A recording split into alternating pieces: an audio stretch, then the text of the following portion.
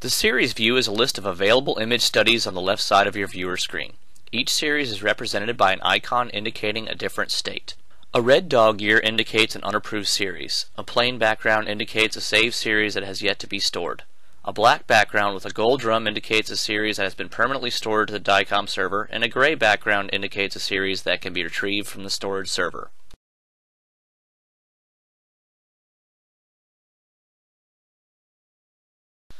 Once a patient record is open and you're ready to capture images, you must first select a blank template. Select a template from the drop-down menu and click the Show Template button.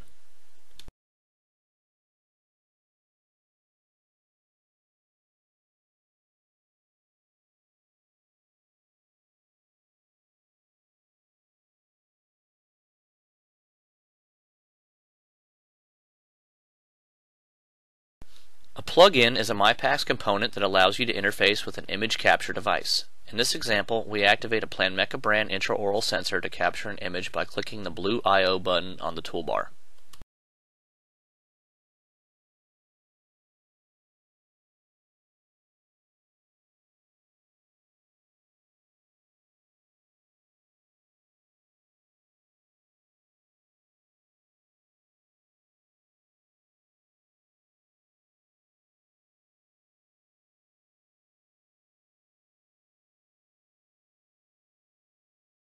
Here are examples of our plugins that support various brands of devices.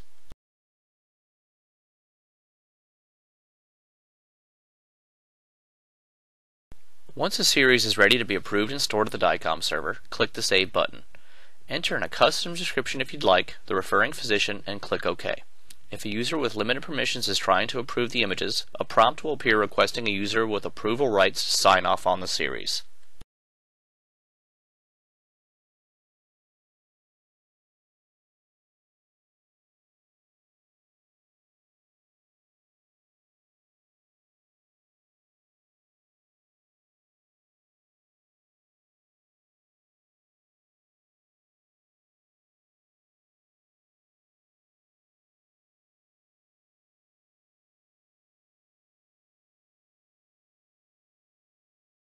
Additional images captured to a template with limited space will begin appearing at the bottom of the template view in an overflow area. It is possible to left-click and drag images from the overflow to a spot in the template.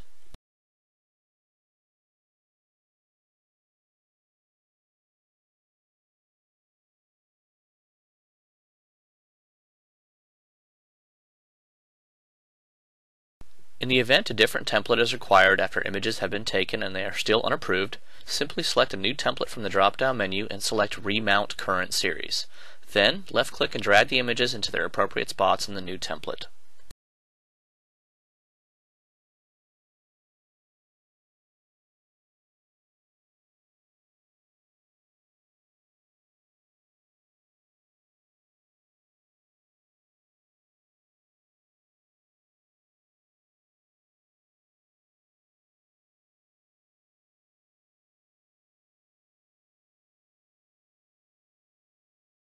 Some of the periapical templates have no anatomical information defined. When saving a PA, an informational dialog will appear indicating that anatomical information be selected in the Properties pane of the viewer.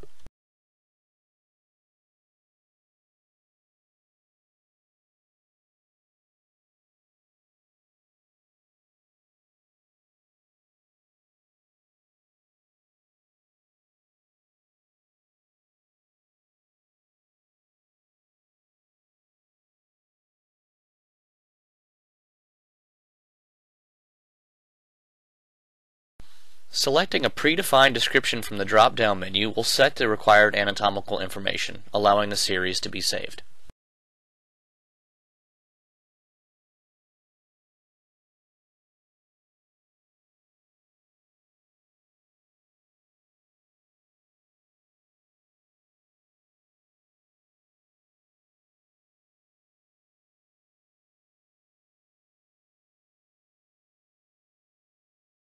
This next section will cover the various image enhancement tools.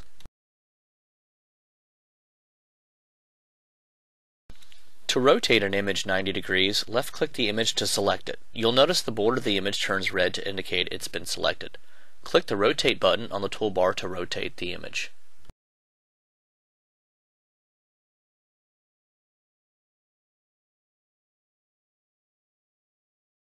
To adjust the brightness and contrast of an approved image, click on the toolbar icon that looks like a black and white sun.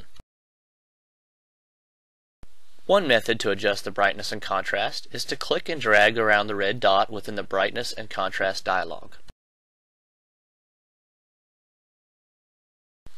Alternatively, you can simply left-click and drag across the image itself.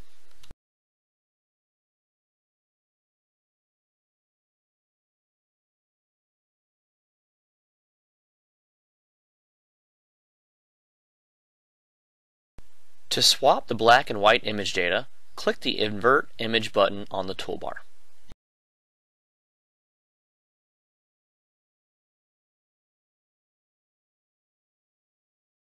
The Stretch Histogram feature can also be used to adjust brightness and contrast with a bit more control of the image data. Click the Stretch Histogram button and manipulate the edges of the red box in the histogram dialog to alter the range of blacks and whites in the image.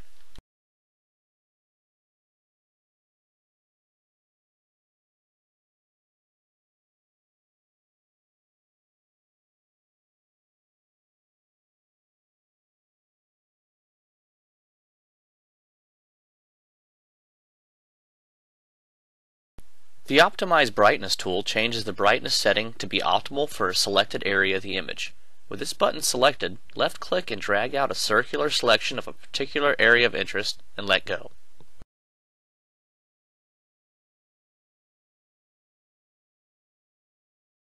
The Equalization tool is to assist with diagnosis.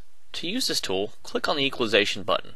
Then, move the mouse over an image and a circular selection will be affected as you move the mouse.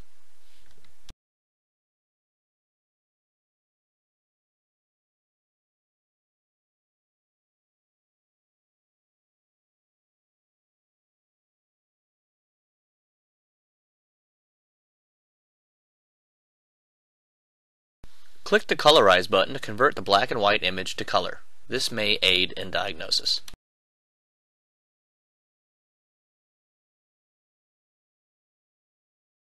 The Noise Reduction tool is used to clean up an image that is grainy or noisy. To use this tool, select an image and click the Noise Reduction button.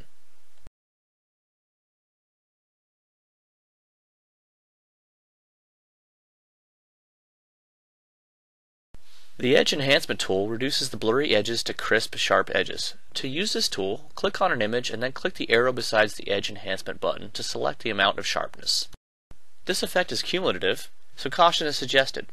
It can be used excessively and ruin the diagnostic quality of an image.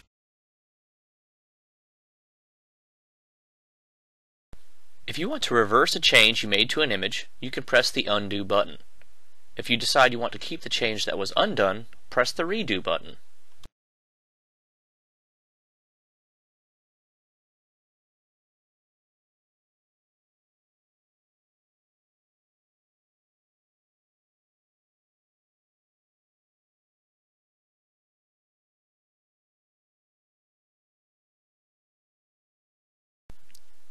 To reverse all changes made to an image, press the Undo All button.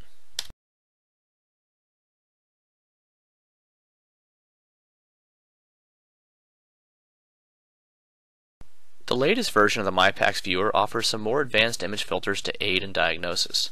They are the periodontal, endodontic, and dentin-to-enamel filters. This animation demonstrates all three.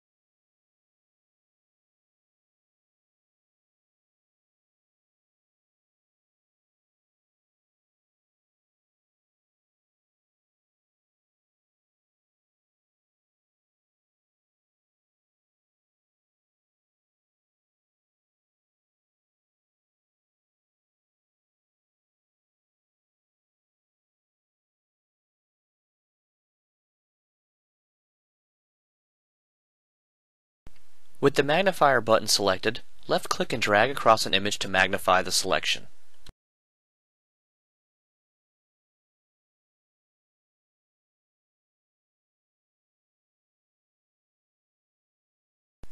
With the zoom button depressed, there are two ways to zoom into an image. You can left-click and drag out a selection to zoom into that area of interest. You can also just left-click anywhere on the image to zoom into that spot.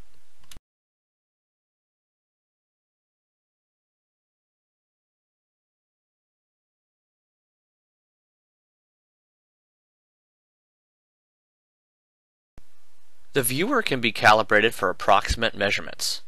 The ruler tool can be used to left-click and draw a line measurement across the image.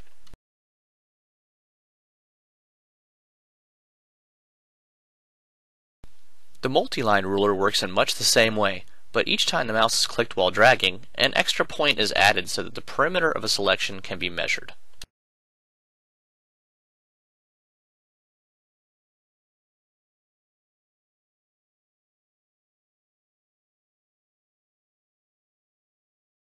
The Protractor tool allows you to measure an angle. Left-click and drag outwards to create the angle measurement.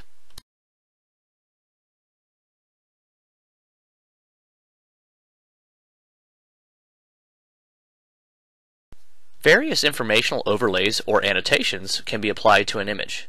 These can be in the form of lines and pointers indicating an area of interest and also text-based descriptions.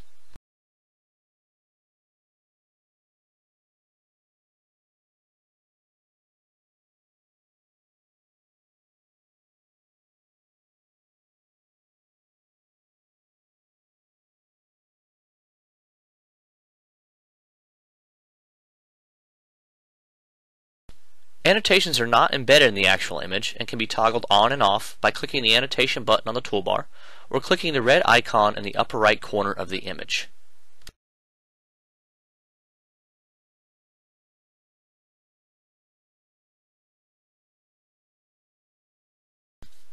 Once an image has been stored to the DICOM server, it can no longer be permanently altered.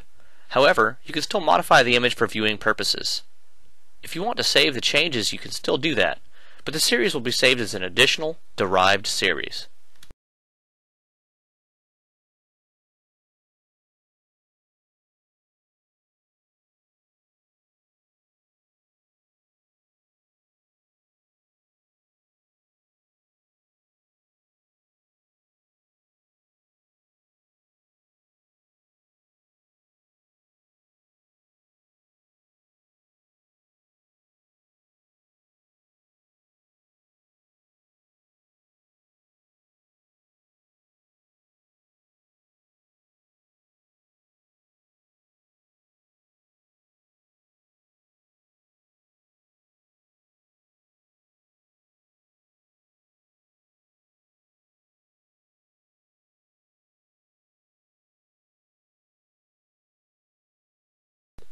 There are a couple different ways to compare images in the Mipacs viewer. The first is the Presentation Overview mode. Right-click on an image and select Copy to add it to the Windows clipboard. Repeat this process for as many images as you'd like to compare simultaneously from as many series as you'd like. Click the Presentation Overview button to display all copied images on screen at once.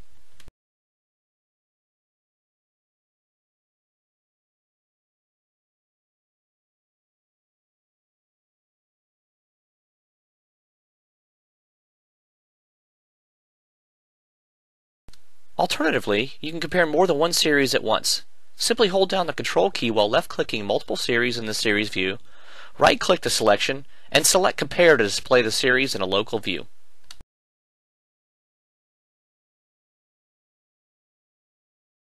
It is possible to export images from the Mipacs viewer to a CD.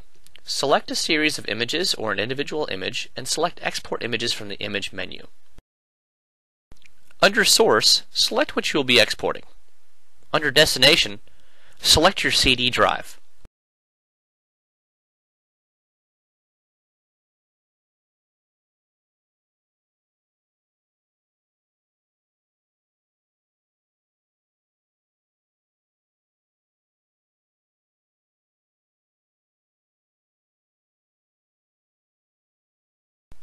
Make sure that DICOM is a selected file format and select the Create DICOM DIR file option to include a light version of the Mipacs viewer with the images. Click OK to launch the Windows CD burning wizard.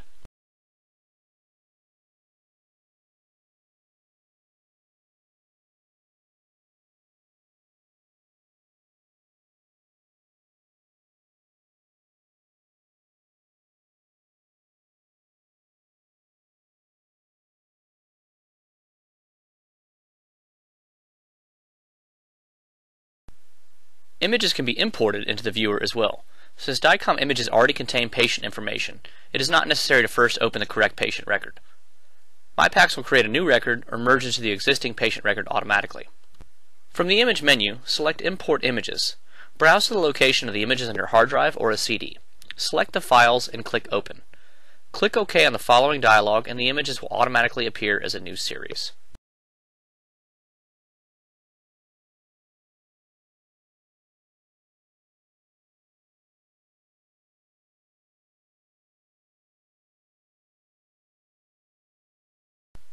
Non-DICOM images can be imported as well.